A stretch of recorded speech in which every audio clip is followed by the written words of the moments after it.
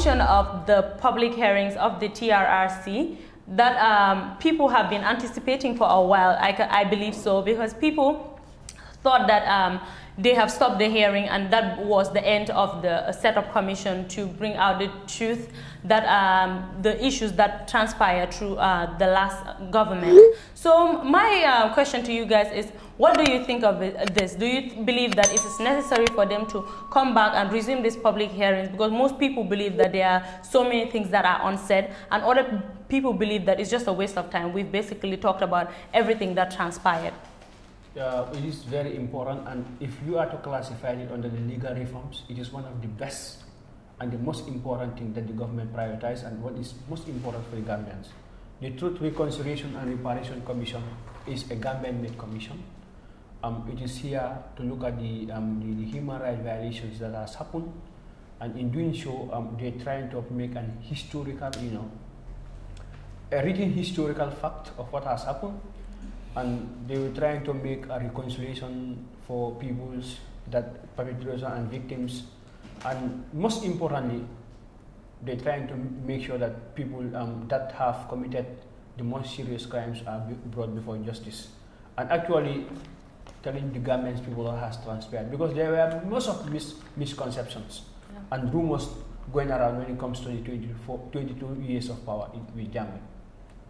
Yeah, I think it's quite necessary, because TRC is not only about executing the perpetrators, because the key parts of it include that though. But for me, we are also interested in the establishment of the truth, because it's a truth commission. We want to establish the truth, to have the historical account of the right violation that happened in the Gambia 22 years ago, and also reconciliation.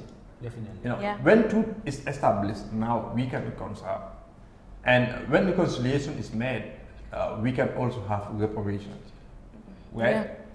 So it is necessary for them to resume.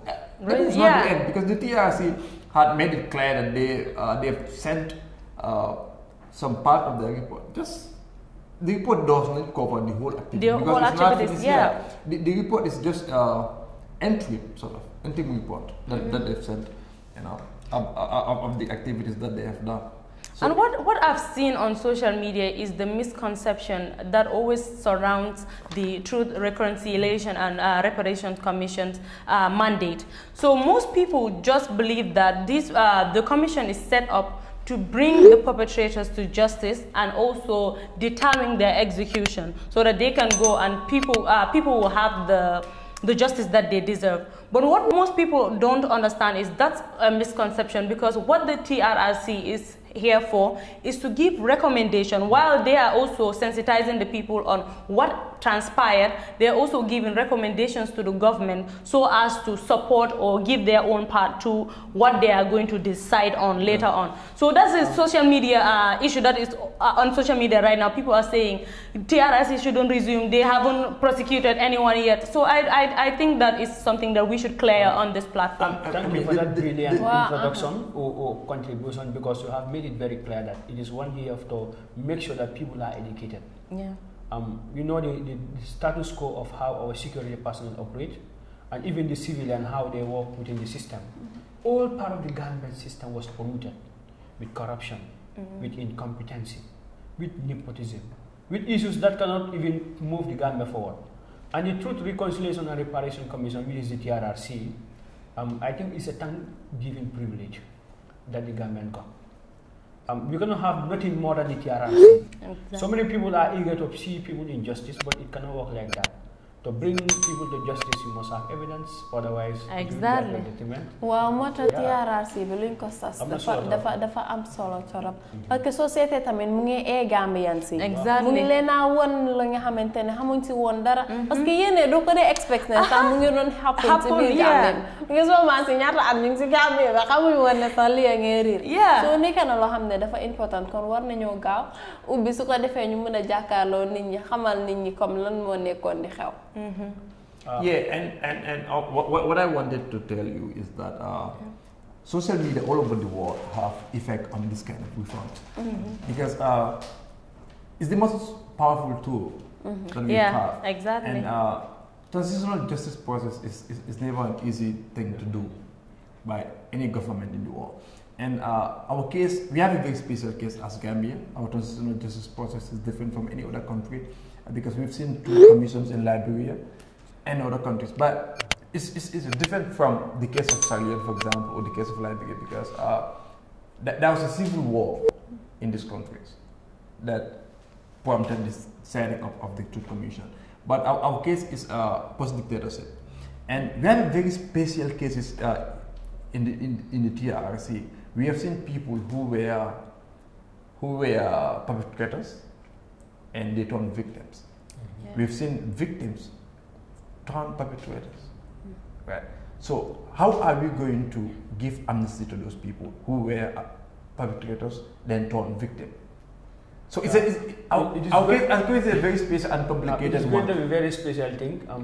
One of the differences that we have with other commissions is that most of these commissions in the world, they did not have repatriation. Exactly. They have the Truth Reconciliation Commission in Sierra Leone, in even Argentina. That's what they have there.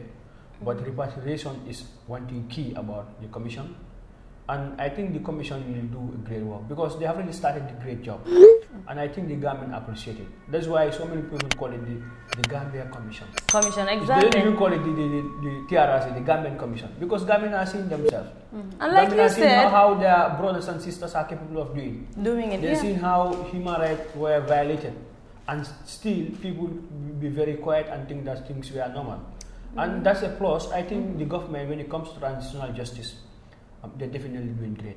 Yeah. But even though they should have at least speeding themselves and be more committed, but they are doing great when it comes to transitional justice. And also knowing that, let me just come in there, knowing that this is what is trending on social media. And as we all know, social media is the 5th estate of the government. So people have also, like, they depend on social media to get all the information that they need. And if people on social media are misleading people to think that this is what TRRC should do and this is what they should not do, then people are not getting the right information. Where we come in as the 4th estate of the government, which is journalism, we are here to clear it. So people are there, please, if you want clear information, if social media can't give that to you, then you turn to the 4th estate, and we are going to tell you what the TRRC is about and what it is not about. So I believe that is something I wanted to make clear so that people know where they get their information from and what they consume on. Then let them not forget the subscription